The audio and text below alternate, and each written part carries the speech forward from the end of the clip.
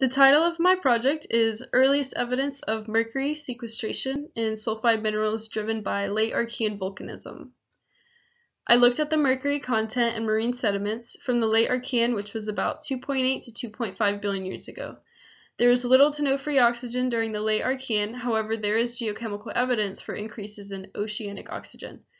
We believe the driver of this is subaerial volcanism and pyrite burial, which allowed for local oxidation of the water column and the removal of highly toxic elements like mercury from the oceans.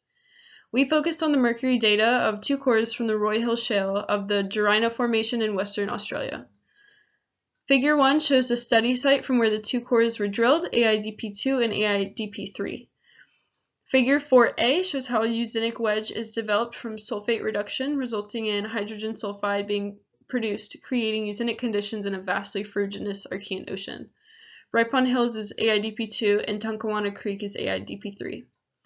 Figure 4b shows how pyrite is formed in an anoxic and sulfidic water column and undergoes major burial.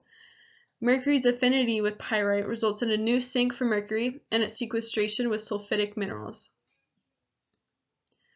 Figure 2 shows the lithology for AIDP2 and AIDP3. Left of the dotted yellow line indicates oxic conditions, and right of the line indicates anoxic conditions. Left of the dotted green line indicates ferruginous conditions, and right of the line indicates eugenic conditions.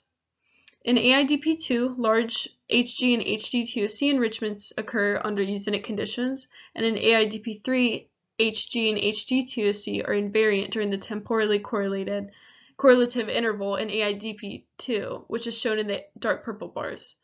The largest mercury enrichments in AIDP3 occur in the upper half of the core, which is shown in the light purple bars, indicating eugenia.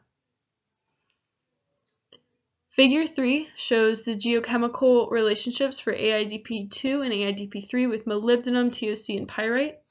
In AIDP2, mercury is strongly correlated to molybdenum and moderately correlated with pyrite and TOC. In AIDP3, mercury is strongly correlated with TOC in the lower core, but correlated to pyrite concentrations in the upper core.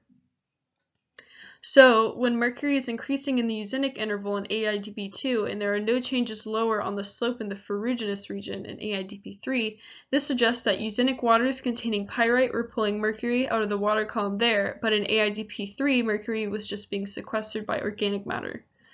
I believe that it is likely that the removal of mercury led to favorable environmental conditions that culminated in the evolution of advanced organisms such as eukaryotes. Thank you.